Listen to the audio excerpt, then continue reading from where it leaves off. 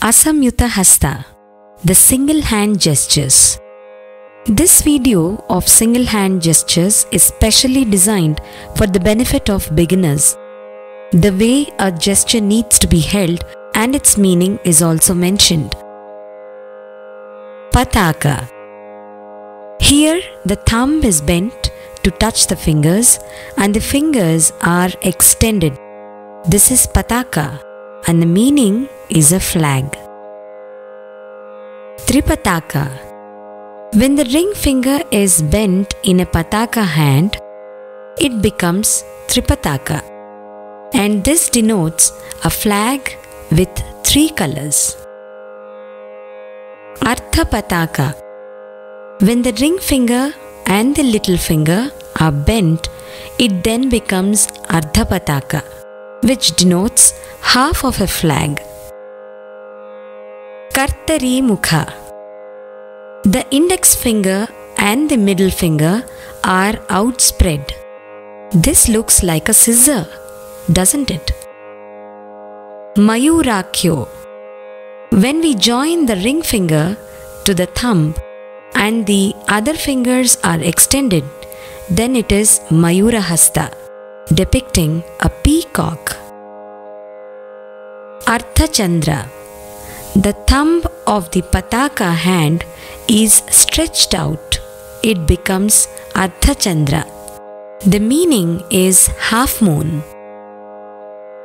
Arala. When the index finger is curved to touch the thumb, it becomes Arala and it means bent. Shukatunda.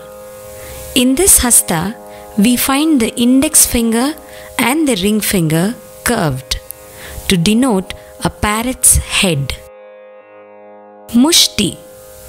When all the 4 fingers are bent upon the palm and the thumb is set on them, then it becomes mushti and it means a fist. Shikhara. If the mushti hand has its thumb raised up, it becomes shikhara, depicting a peak. Kapitha. The index finger bends and rests upon the thumb. It is then called kapitha, meaning elephant apple. Katakamukha. There are 3 varieties in Katakamukha which have different meanings. Now, this is a mudra which is used frequently in pure dance, that is nritta. We need to rest the index finger and the middle finger on the thumb, and the meaning is opening of a bracelet. Katakamukha. In this variety of Katakamukha, the middle and the index fingers are curved and rest on the thumb, denoting a bird. Katakamukha. This last variety denotes a girl. The thumb and the index fingers need to be held together with middle finger looking down and the rest of the fingers extended. Suchi. The index finger is raised and the rest of the fingers are pressed to the palm. This denotes a needle. Going forward, in the next mudra, maintain the Suchi hand, releasing the thumb, which makes Chandrakala, meaning digit of the moon. Padma Kosha. When the fingers are separated and a little bent and the palm is also a little hollowed, the hand is called Padma Kosha and the meaning is lotus bud. Sarpa Shirsha. In this hasta, the tips of the fingers in the pataka hand are bent, which looks like a snake's hood. Mruga Shirsha. When the thumb and the little fingers are extended and the 3 fingers in the middle are bent forward, it forms Mruga Shirsha, denoting a deer's head. Simhamukha. The tips of the middle finger and the ring finger are applied to the thumb and the rest of the fingers are extended. This hand means a lion's face. Kangula or Langula. Moving on, we need to hold Padma Kosha and tuck in the ring finger. It becomes Kangula, which looks like a bell. Alapadma. Here, the fingers beginning from the little finger are bent and separated from one another.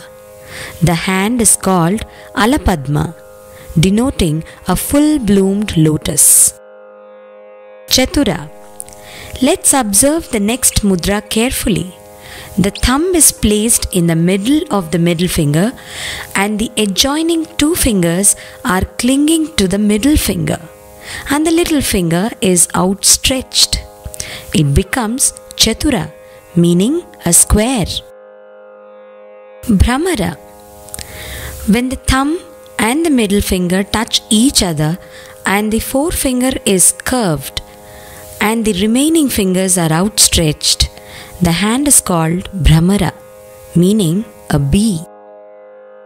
Hamsasya. If the thumb and the forefinger touch each other and the remaining fingers are outstretched, the hand is called Hamsasya, denoting a swan beak. Hamsa Paksha. If the little finger of the Sarpashirsha hand is outstretched, the hand is called Hamsa Paksha, meaning swan's wing. Samdamsha. If the fingers of Padma Kosha are closed and opened, then it is Samdamsha and it means pincers. Mukula. If we bring all the fingers of our hand to meet together, then it is called Mukula, meaning a flower bud. Tamrachuda. We need to curve the index finger and hold the rest of the fingers in a closed fashion. Then it becomes Tamrachuda, denoting a cock. Trishula. We need to hold the thumb and the little finger, stretching the middle three fingers upright as if to show number 3. It denotes Trishula, the powerful weapon. Why don't you try now? Say the name, hold the hasta and practice.